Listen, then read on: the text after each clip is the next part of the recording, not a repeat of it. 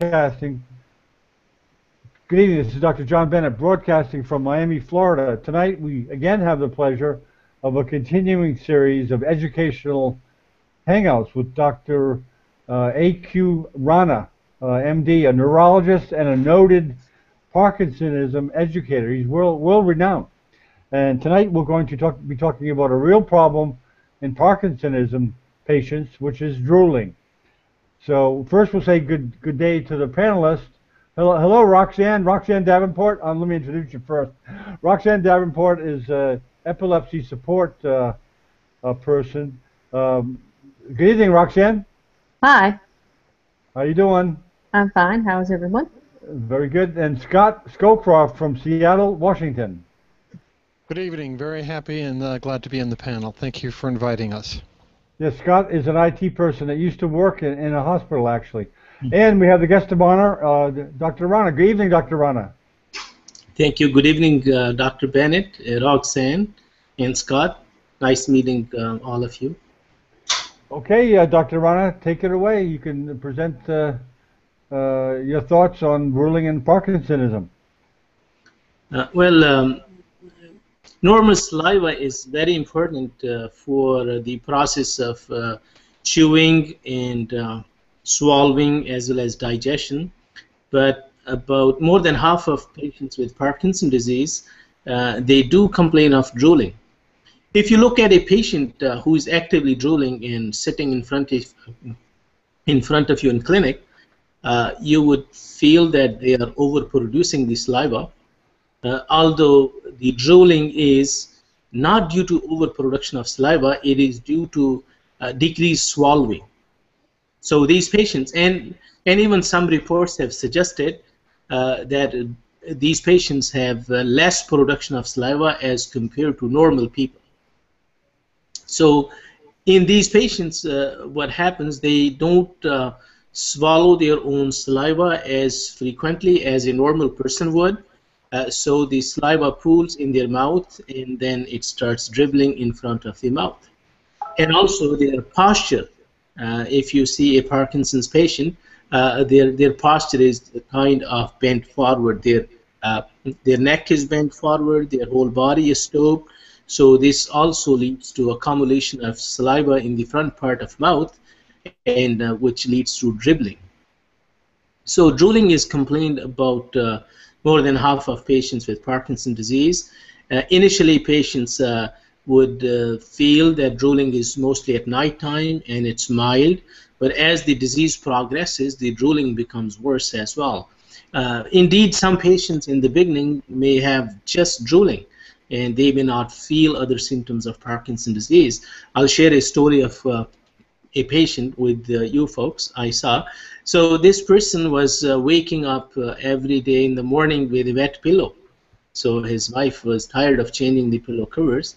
So he decided to see his dentist because he thought they were due to poor dentures or something else. So the dentist looked at it and he did not find any cause. So then this patient decided to speak to his family physician. So he realized that he was a bit slower than normal. So he was referred to our clinic, and this is how he was diagnosed with Parkinson's disease. So it could be a presenting complaint in some patients. Very good, Doc. Now, let me just ask you a couple of questions. How does drooling relate to Parkinsonism? The drooling is a very socially and physically bothersome symptom of these patients. These patients feel socially isolated because if they are invited to some parties or they are attending functions, so people tend not to sit with them or eat. So this causes them a bit emotional embarrassment. So this could lead to depression, and physically also because their saliva is dribbling, so their shirt is wet or their mouth is wet or their beard is wet, and sometimes they have to wipe their mouth and lips very frequently. So wiping again and again leads to dryness. This could cause skin damage in these patients, and also family members feel a bit embarrassed because this is a chronic disease. The primary caregiver is usually a spouse, so this could affect their relation in between them, because socially this is not something which is appealing. In some patients, to some patients, it could cost a bit more. As I was mentioning before, another patient of mine who saw me, and he had drooling, so he also thought that this was due to his dentures. So he kept on going to his dentist. So the dentist changed his dentures in spite of the dentistry assured him that everything looks good, but he insisted. So his dentures were changed a couple of times, and then when he saw me, he said, "Well, doc, I have changed these dentures so many times. They're so poorly fitting that this damn drooling does not stop." So when I assessed him, I said, "Well, this does not seem to be due to dentures. It is a symptom of Parkinson's." Very good. What could be the consequences of drooling to patients and the family members? As I was discussing before, social isolation, also an embarrassment, keeping a handkerchief, and these patients starts avoiding.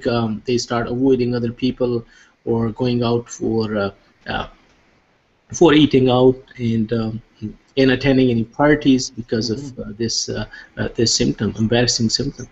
Okay, so it socially isolates the patient. Now, what kind of medications, Dr. Rana, can be used for this drooling? There are many different choices when it comes to medications. So some of the medications which we routinely use for these patients for other symptoms of Parkinson's, when we start them on L-DOPA or other Parkinson disease medication, their drooling does improve. And I had a patient who I saw first time, so he was started on levodopa. When I saw him second time, he came for a follow-up, and I said, "How are you doing?" He said, "Well, my drooling stopped." So I felt as the levodopa has just helped the drooling and has not helped any other symptoms. So I said, your other symptoms did not improve. He said, "No, I'm more fast now. My energy level is better. My tremor is less." But he again said, "My drooling is also stopped." So I realized that drooling was very important to him as compared to slowness or tremor. He was being bothered by it. So when we adjust these medications or increase the dose of levodopa, drooling might improve. Other choices are anticholinergic medications such as trihexyphenidyl, low-dose amitriptyline if it is used for some other reasons in these patients, although we try to avoid these medications in elderly, and also the atropine drops, which ophthalmologists use for eye conditions. So if they put in the mouth, that also helps to stop the drooling. And when I see my patients, and it happens to me quite often, when I write them atropine drops in mouth, 1 drop 2 to 3 times a day. So I always get a call from a pharmacist saying, "Well, these are eye drops, and you are, and you're telling them to put in the mouth." So I have to call them back. "Yes, these are eye drops, but but we are using them for drooling." So now I started writing that, in big letters, that okay to use orally. Another choice is a scopolamine patch. This is the same patch with which some people try for the motion sickness if they go on a cruise or something. So this patch, if you put, it's applied behind the ear, and it could be okay for 3 days, and you replace it, and these patients feel better. Another choice, if these things don't help, is botulinum toxin. So we inject botulinum toxin, which does help drooling. I'm surprised you mentioned that before, botulism toxin, because we all have heard of botulism. So I guess it's obviously in a non-damaging form. Now, how does the patient get that botulism toxin? Where is it injected, Doc? So we inject botulinum toxin in the parotid glands, because most of the saliva is produced by the submandibular and parotid glands. So these parotid glands are located behind in the front part of the ear, above the angle of the jaw.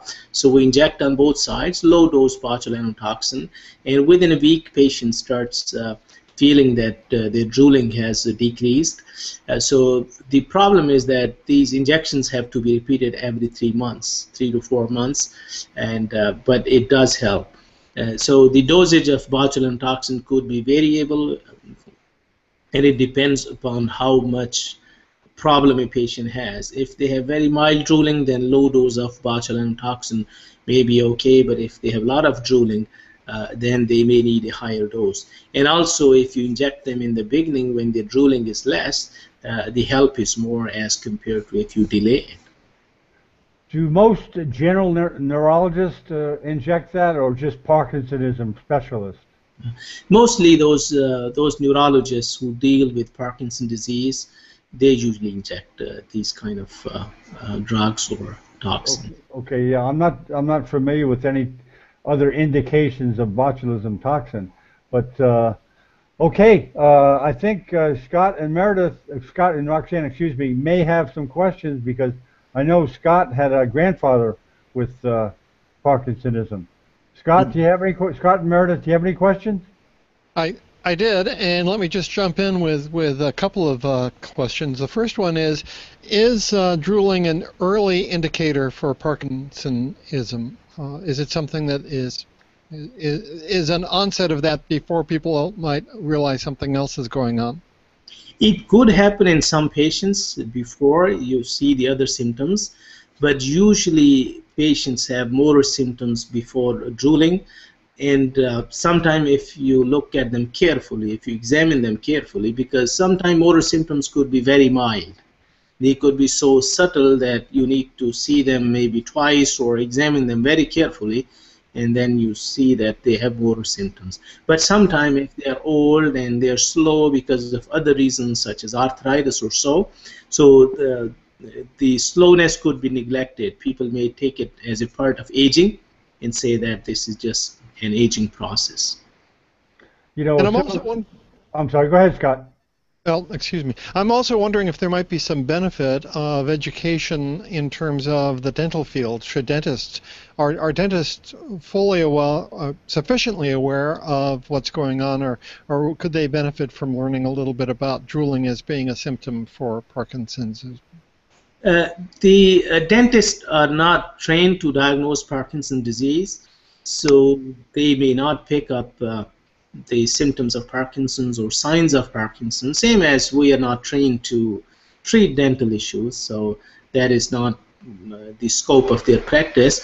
But when we inject these patients with botulinum toxin, what happens, sometimes the saliva production decreases, so because saliva is necessary for normal dental health, so we ask these patients to see dentists on regular basis to avoid dental caries. So there is a role of dentists in patients who are injected with botulinum toxin because of drooling. You know, a similar circumstance occurs with diabetics, Doc. Sometimes diabetics are initially diagnosed, or not diagnosed, but suspected by the eye doctor, who sees changes in their fundi, and they send them to see the family doctor saying, wait a minute, you have changes in your fundi to be suspicious for diabetes. Right. Have you ever seen that, Doc?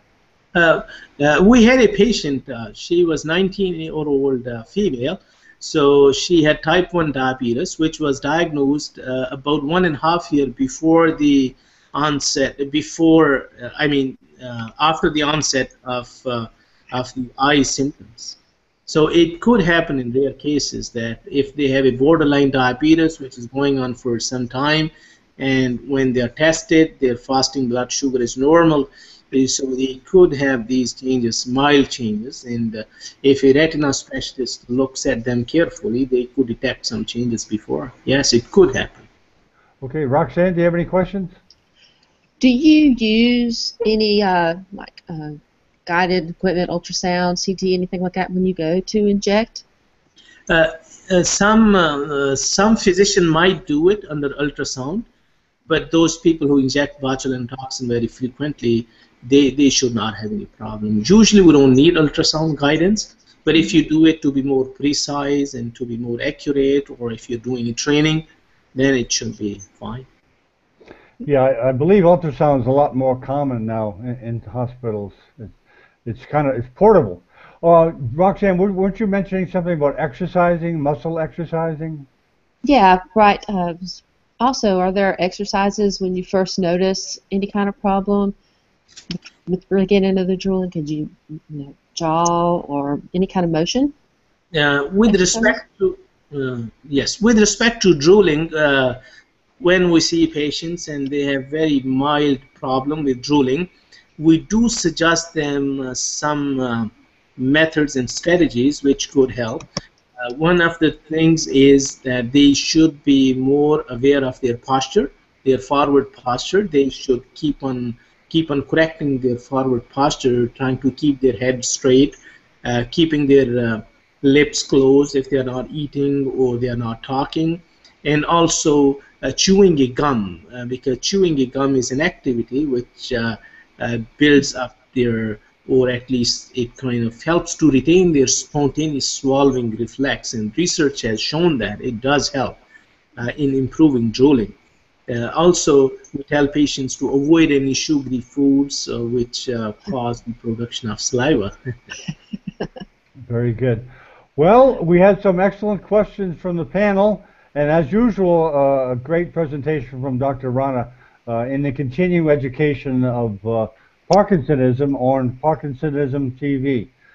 So we appreciate everybody, and Dr. Rana, we'll see you probably in the next night or two about more on Parkinsonism. Sure, thank you very much. So thank you very much.